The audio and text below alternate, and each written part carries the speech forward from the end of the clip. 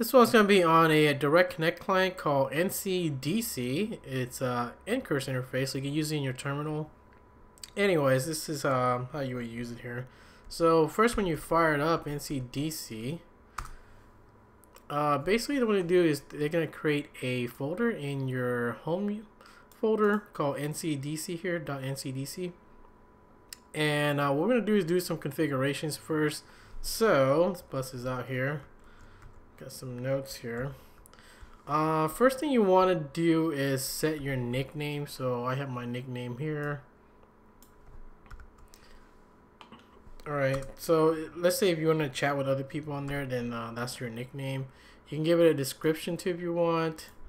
So here's basic description of our shares and how many connections that you want to set. So we do 10. And if you want to share any of your files, so I think most hubs they'll allow you, or they require you to have maybe 2 or 20 gigs or whatever it is that they'll tell you when you connect to their server or the hub, I mean. And they'll tell you like you need a minimum of 2 gigs, 10 gigs, whatever it is. And so that's what we're gonna do here. We're gonna share different folders. I can share as many as you want. I'm just gonna share one here, right? And that is it. We add our shares. It's gonna try to, read those files or whatever and hash it. But anyways, next thing you want to do is, I hate the colors on here. It's just all white text, so that really annoys me. So I changed some of the colors here, and I'm using the Tango palette, so it might be different on your terminal, but that's what we're doing here.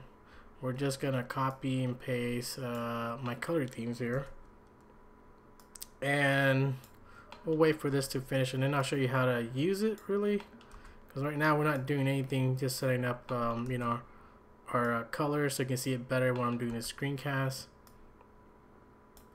What the hell, copy this, and I think we're almost finished. I think there's a few more here. There you go, a couple more lines. Copy this, do it.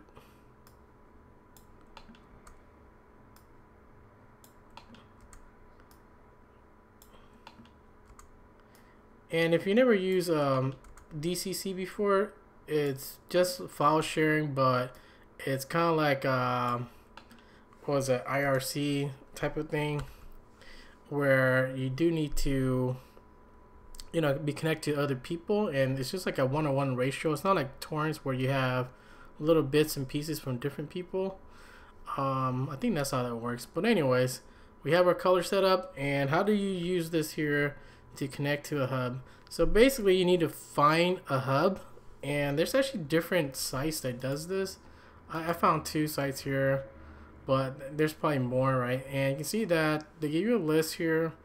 They tell you the location, how many people are on it, and how much they're sharing. This one is what is that, 2 something petabyte, I think that's what they call it. And down here is just like terabytes here, right? But basically you just copy the link, and then you just paste it in when you're connecting. So for example, I have one here. When you want to connect to a hub in here, it's pretty simple. You actually have to create a new tab. You can call it the tab whatever name you want. So right now we're gonna do /open, and you give it a name. So for example, down here we have this one called Global Connect. It's just a name. We're not connecting anything right now, right? So this is like our second tab. So our first tab is our main always, and our second tab here, this one's called Global Connect, and we're not connecting anything yet, right? But if you want to connect to it, you do /connect and then the hub address that you want to connect to. So that's what we're doing here, and there we go, we're connecting to it. And this is kind of like your chat window for that hub. So you can actually just type in hello if you want, and you have your name here, and if someone else sees it, they might chat with you. Like I said, it's kind of like a IRC client, but they do have what is that, more for file sharing here, right? So we're connected to one. If you want to connect to another one, let's say for example, I think I have another one down here. Let's say I open another what is that, window. So we go open, and now we're connect to another hub, right?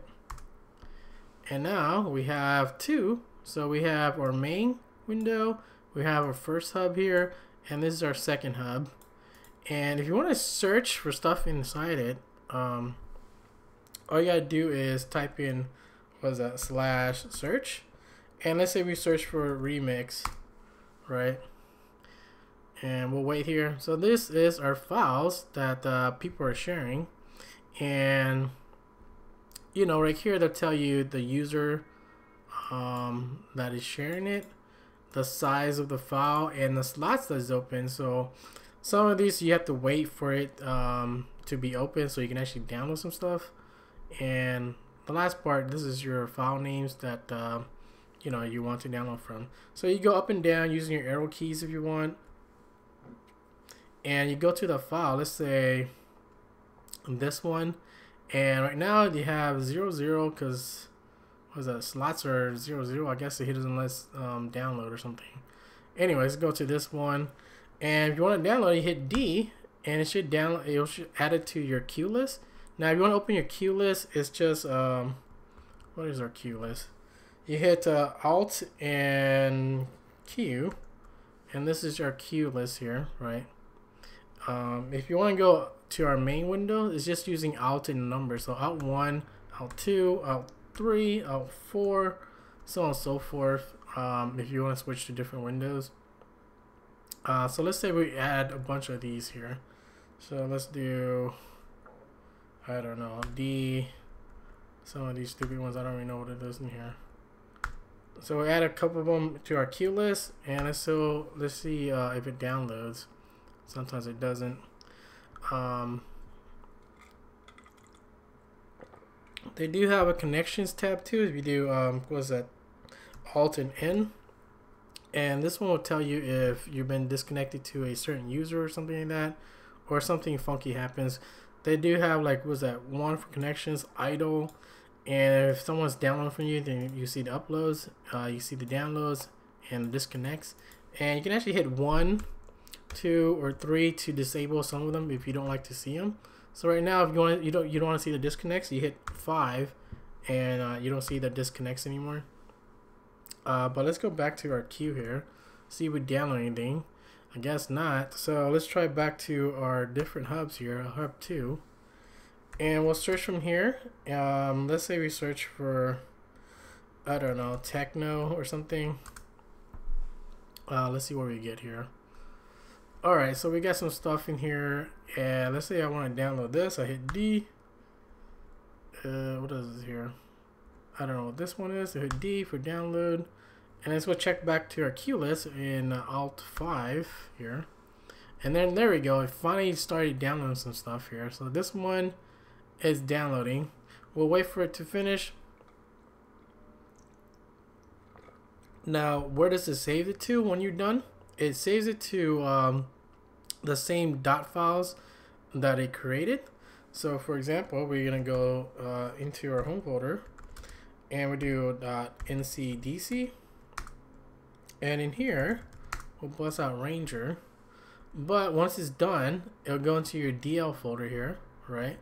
If it's incomplete, it'll be in your incomplete folder here. But once it's done, it'll go into here, and then you can listen to whatever you downloaded, whether it be a song, a movie, picture, whatever it is, and then it'll go there. Pretty much how the program works, it really just depends on, you know, the hubs that you connect to. Some hub requires you to have or to be registered, and those are annoying. This is a waste of time. But if you see that and you want to be connected to that hub, then you actually have to register. And like I said, most of the hubs that you connect to, they will require you to have a certain amount of, what is that, files shared, like maybe 2 gigs, 3 gigs, 4 gigs, whatever it is, right? And that's pretty much it for the program. If you never use Direct Connect, It's just another form of file sharing that they did back in the days. Even though BitTorrent is very popular nowadays, there is alternatives if you want to try out some of the old school way to do it. So this is a command line way to do it, but there's other programs if you don't want to use the ncurse here. Anyways, that's it for the program. And for exiting, it's pretty simple. You just go here and you go /quit. Now, another thing is I forgot to say is that once you run it again, you don't actually have to remember those hubs that you've already connected to and successfully connected to. All you gotta do is just type in I think what was that, open, and then you do the hashtag, or you can actually just hit tab and it'll tell you the two hubs that we connected to earlier, right? And it automatically saves whatever hub that you connected to earlier, so you don't have to do it again, telling it the specific address and all that. So if you want to connect it again, you just do /open and then hashtag and whatever that name that you gave it to, and now it connects it automatically once you reconnect to it again. So hopefully that helps. Pretty simple, just connecting to the hubs that you want and downloading the files that you want from the command line here. That's it for this one.